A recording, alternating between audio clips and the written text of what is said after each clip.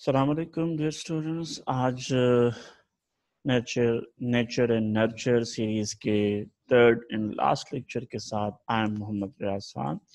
We will be discussing today कि how culture is impacting ourselves और उसके साथ साथ कैसे ये किस तरह अफेक्ट करता है फिर हमारे जो कल्चर्स हैं, कल्चर की वैल्यूज़ कौन सी हैं, कल्चर होता क्या है and how it is affecting our psyches. At the end we will be discussing as well कि how we can have a holistic overview of the influences of biological, sociological and psychological influences on our psyches. So what culture is?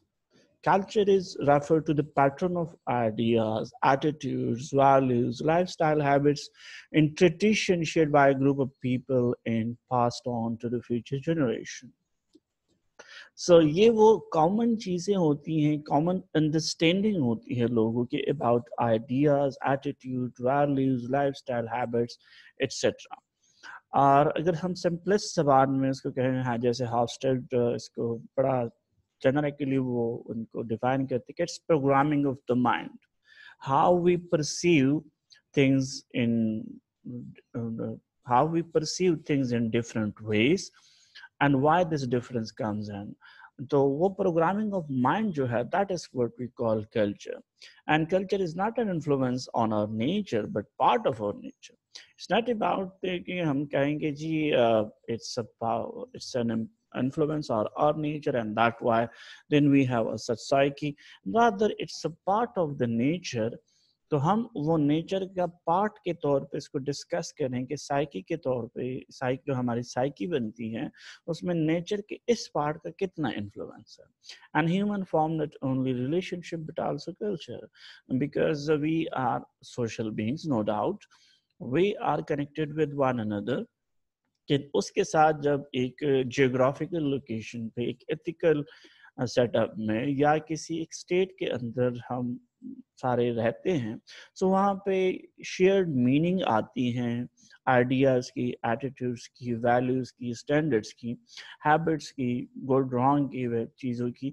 So those become what those shared meaning are, the shared thing is becoming our programming of mind, and that's what we call culture. So variation across the culture, there are so many variation across the culture. If we there are 200 plus countries and so many languages, I guess 6 to 9,000 languages. So what the culture, what culture can, on which basis culture can be defined? It can be on a state level, on a nation level, or an ethnic level, on a religious level. But whatever level it is different from another one. And why it is different one? The culture values we had at this point of time, 6 values are there, which is 4 originally by the Hofstede and then the 2 others by uh, he included in his model. So each and every culture, whatever the base of the culture is different from another one based on those 6 cultural values.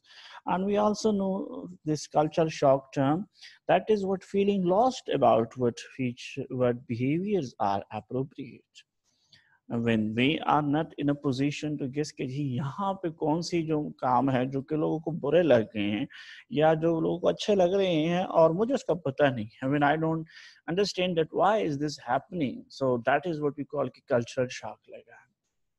And there can be variation within the same culture at what we call intra-culture variation, because intra her culture के अंदर पे सब cultures होते हैं और even with in सब cultures भी जो हैं वो डिफरेंट वेरिएशंस होते हैं. जैसे language changes in terms of vocabulary and pronunciation. ठीक है जी. इवन यूएस की बात कर लें तो साउथ की प्रोनाउंसिएशन, नॉर्थ के pronunciation totally different one. American. इसी तरह पाकिस्तान की बात करें तो जो हमारे साउथ हैं, Punjab it's a very huge province, और उस प्रोविंस के अंदर हमारे इतनी वेरिएशंस और वोकेबुलरी और प्रोनाउंसिएशन की डिफरेंसेस मिलते हैं. इसी तरह the pace of life quickens. कि किसी जगह पे लाइफ पेस जो है वो स्लो है, किसी पे बहुत ज़्यादा तेज़ है. For example villages it is slow but in cities it is quickens. And then gender diversity in workforces is increasing day by day in each culture, irrespective of what culture it is. And that is also bringing some similarity to the culture as well. People sleep less, socialize in person less, and shared its gain more. That's now today's word, the common dilemmas that people sleep less, socialize in person less, and on social media much more. We have so many thousands of friends on social media, but actually we don't have any friends. So that is what inside the culture are within the same culture differences and even across the globe as well. So we are taking only one cultural value, that is what we call culture in the self, which is related to the self as well. That is individualism and collectivism. Individualist culture value independence. They promote personal ideas, strength, and goals pursued in competition with others, leading to individual achievement and finding a unique identity. While collectivist cultures value interdependence, they promote group and social goals and duty, and blending it with group identity with achievement attributed to a mutual sport. So ये बहुत important cultural value है जिसकी हमारे persona के ऊपर बहुत ज़्यादा impact आता है. Because individualism is all about on own personal ideas, personal strength, personal goals, personal achievement. We don't bothered by our group, our family, or other things. और वहाँ से एक बंदे की पर्सनल आइडेंटिटी की बात आती है, जबकि कलेक्टिव इसके अपोजिट है. वो यूटिलिटेरियन अप्रोच होती है. वो कहते हैं हमारे ग्रुप जो है वो मिले, और इंडिविजुअलिस्ट में भी मोर pragmatic than the collectivist one. Collectivist face saving वहाँ पे ज़्यादा होता है कि वहाँ पे हमने पूरे माशरे में अपने ग्रुप में उसके सामने जो है शर्मिंदगी से बचने के लिए फेस सेविंग भी करनी होती है, और ग्रुप को भी शर्मिंदगी से या सोसाइटी को भी शर्मिंदगी से बचाना होता है if we are in collectivist nature. और वहाँ पे interdependence होती है because each and everyone is dependent on other because they have valued the group goals and the societal goals and duties. So how these are affecting us? For example, the concept of self. What individualists think about that we are independent, independently from individual trait. I am. This is me, and I get this thing. I am qualified of this thing and that. So I shall be recognized as my own. One interdependent identity from belonging to the group. I am from this ethnic group. I am from this professional group. I am from this a religious group or whatever it is. But there is a collectivist identity of the self, and we are categorizing ourselves. Self-categorization theory is corroborating this fact. Life task discover and express one's uniqueness. Individualist जो है वो कहते हैं कि uniqueness अपनी dig out करें, जबकि collectivist कहते हैं maintain connection, fit in, perform role. Role assign है वो करें, उस कनेक्शन में रहें, और वो जो सोशल फैब्रिक है उसको मजबूती से पकड़े रखें. And what matters to individuals is the me, the personal achievement and fulfillment, while and the rights and liberty and self-esteem. While for collectivists, it is us, we, the whole. Group goals and solidarity, social responsibility and relationship, family duty. And Copic method change reality. Individualists change reality करते हैं और वो reality को वो उस हालात को change करने की कोशिश करते हैं if there certain bad happen to them. And if collectivists जो है वो कहते हैं accommodate to that reality, वहाँ से हमने गुंजाइश निकालनी था how to accommodate our whole group, our society. Morality depends by the individual, self-based, what we call idiosyncratic morality होती है, subjective one person के. जबकि collectivist में it is defined by the social network, by the group, by the society. Relationship, many often temporary or casual, confrontation acceptable. Individualist बहुत ज़्यादा relations रखते हैं, लेकिन उसमें ज़्यादातर वक्ती तौर पे होते हैं, बड़े ज़्यादा फॉर्मल नहीं होते, और उसमें कन्फ्रंटेशन बहुत ज़्यादा एक्सेप्ट की जाती है. कलेक्टिविस्ट में रिलेशनशिप्स कम रखे जाते हैं, लेकिन होते वो close and during a life time है। और हार्मनी की तरफ देखते हैं कि how much we are eight peace with one another, confrontation को वो अवॉइड करते हैं। Attribution behaviour reflects the individual personality and attitudes, जबकि कलेक्टिविस्ट जो है वो behaviour reflect social norms and rules, वो सोशल कन्फर्मिटी की तरफ जाते होते हैं, जबकि इंडिविजुअलिस्ट जो है वो अपने पर्सनालिटी की वजह से होते हैं। So these things are also affecting our persona, our psyche, because if we are individualist, well, for us the whole thing is me, myself. But if I'm collectivist, it's not only about me, it's about the group, it's about the society, it's about the culture, it's about the group I belong to. So how this affecting the child raising? Child raising, that is parent everywhere care about their children but raise and protect them differently depending on the surrounding culture. Individual and culture value that vary across time and place.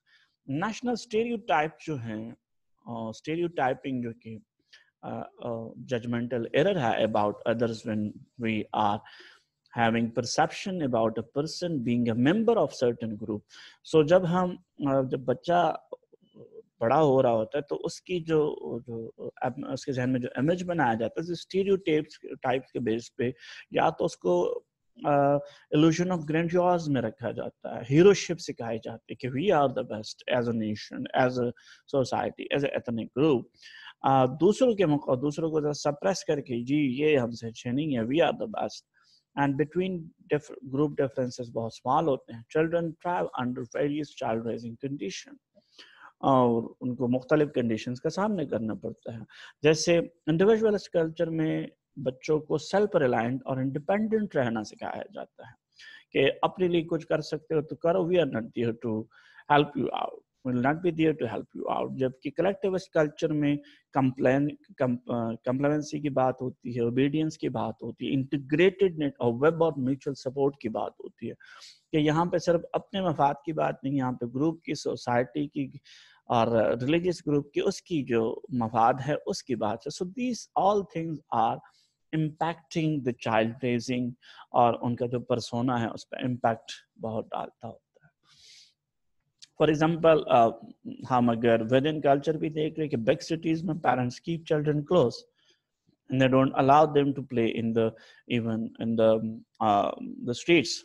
In smaller close knit communities or villages, social trust is there and they know each other and they are very much collectivistic in nature. Big cities में जरा individualistic होते हैं, तो वो big cities में तो वो बाहर खेलने नहीं देते. यहाँ पे क्या होता है कि यहाँ पे और खेलने भी दिया जाता है, उनको बाहर भी छोड़ा जाता है. As you have seen in the picture that social interest has enabled parents to park their toddlers outside shops because they have trust in their society that no one will be bothering these kids because we know each other. So that's how culture varies and that are impacting us. And then sometimes what sex is what we means the biological orientation of us, and gender is then the role and characteristic attributed to a biological male and female by the society in a culture.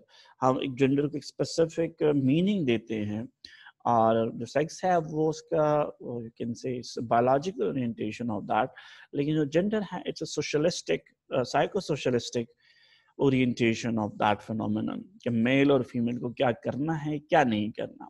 Aggression means any act intended to harm someone physically and emotionally. किसको हम किस पे ज़रा aggressive behaviour show कर सकते हैं, किस पे नहीं कर सकते. और रिलेशनल एग्रेशन यह है when you are in a relation, तो उसमें हम किस तरह एक्ट करेंगे, किस तरह एग्रेशन जो है वो डिस्प्ले करेंगे. So these are the term which is related with these gender differences as well. So gender differences are there in persona, in our psyche. For example, gender aggression, minor physical aggression, equally likely for men and women. Minor physical aggression थोड़ा सा facial expression हम देख रहे हैं, so वो उसमें man और women दोनों कर लेते हैं.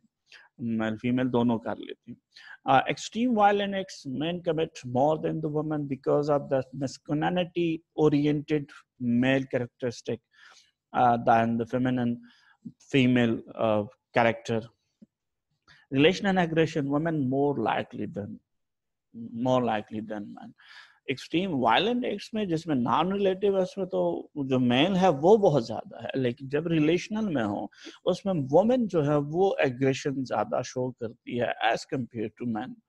अब this is what we culture भी है और जो रिलेशनल अटैचमेंट है एक दूसरे के साथ, और उसमें एक अपर हैंड जो है women think about that I have the relative power over the man or the male fellow, so she used to exhibit this relational aggression. Interactional style, men offers opinion, women offers support. Men's dare to differ, women's offer to support complacency. And gender and social power, group leadership typically assigned to males because of this grain man theories and the leadership theories के जिसमें traits की बात होती है कि women cannot be a good one. It's not only in the less developed countries or the developing country, rather it's also happening in the developed countries as well. You can take the top 500 Fortune companies and you can see how many CEOs are females. Salaries is mostly given more to men in traditional occupations than the women. Election, women are less successful than men because their social exposure is not that much. Well-governed body, 78% of seats held by males, 22% on by the females. Religiosity, men are less religious and pray less than women, and it's even more in all of the religion it's usually happen, but the general trend is that women are more religious and less pray more than the women. By age of 50, most parent related differences subside and they become a little bit, आप समझ लें कि एक जैसे levels पे आ जाते हैं क्योंकि थ्रू एक्सपीरियंसेस जो जेंडर डिफरेंसेस है वो चीज़ें फिर फेमिनिटी और मैस्कुलिनिटी के वो जो डिफरेंसेस है वो कम होना शुरू हो जाते हैं. And then come the social connectedness, किस तरह जो है मेल और फीमेल दूसरों के साथ कनेक्ट होना चाहते हैं. Males tends to be independent, जी वो कहीं पे जा भी सकता है, आना भी है, this and that. Gender differences exist in communication style. Males are so open to one another, even in public places as well in the closed ones, while females are much more open in communication in closed spaces rather than public spaces. And one of the example is given is that first year college women are twice as likely as men to change roommates because they didn't mostly have synchronized with their same gender same gender people, that is females. Female to females are not good in social connectedness, so they feel comfortable with their male counterparts. So now comes key, we have discussed that okay, we have genetics, we have molecular genetics, we have epigenetics. We have the influence of the environment in terms of parents, in terms of peers, in terms of cultural values, in terms of so many other things, in gender differences. But what is the end? Is it just about the nature, nurture, or it's about its interaction? So it's about its whole interaction. We are not a product only of nature, nor nurture. Rather, we have a biopsychosocial approach. Biological influence are that we have shared human genome. 99.99% of the genome is of the same. 0.001% is different one. Individual genetic variation थोड़ी बहुत होती है. Parental environment हमें make it different for us, and उनकी जो contribution है, genetic contribution even. Sex related genes, hormones in physiology वो different होती है biologically. Psychologically influence क्या है कि gene environment interaction, what we call epigenetics, environment is impacting our gene, and so is the protein production, and so is our body, and our body responds to the outer side world. Neurological effect of early experiences, जैसे kid आता है तो उसके जो पहले जो cognition cognitive pattern और schemas बनते हैं, सो वो स्कीमा जो है that is influencing later on as well, because उस वक्त जो टेबुला रासा थ्योरी कहती है कि जो कहते हैं बिल्कुल खाली स्लेट की तरह हम आते हैं, तो हमारे स्लेट पे जो लिखा जाता है वो लेके चले जाता है, दो it is challenge but it somehow make logic as well, कि बच्चा जो है जिस तरह की जुबान वहाँ पे बोली जाती है, जिस तरह की जो थिंकिंग पैटर्न है उसी को वो कंप्लाई करने की कोशिश करता है, जो वैल्यूज है things as well. तो उसी तरह उसका जो cognitive patterns उस तरह बन जाते हैं. Responses evoked by our own temperament and gender. So responses जो हमारे shape होते हैं emotions और उनके जो moods हैं, that is based on our own temperament, gender and other issues. Belief, feelings and expectation. ये वो चीज़ें हैं जो कि हमारे साइकी के अंदर जड़ पकड़ लेती है, और इसके बाद जो social culture influence है, parental influence is the very first one, because these are the two first person we come across when we come to this world, and the very first interaction is with the mother and then the father and then the extended family. And then the second one is the peer influence, because after parents and family there is the peers, and they have influencing a lot. And then cultural individualism or collectivism and other cultural value as well, and the cultural gender norm. So all these three strata, that is biological, physiological, psychological and social culture, these are influencing our individual development, our psyche development, our persona development. So it's not although the debate is still going on, but to somehow we can say, or to a little bit conclusively, that it's not only about the nature, the DNA thing, even the DNA is changed in response to the nurture. So it's the nature and nurture interplay or interaction that we are as we are.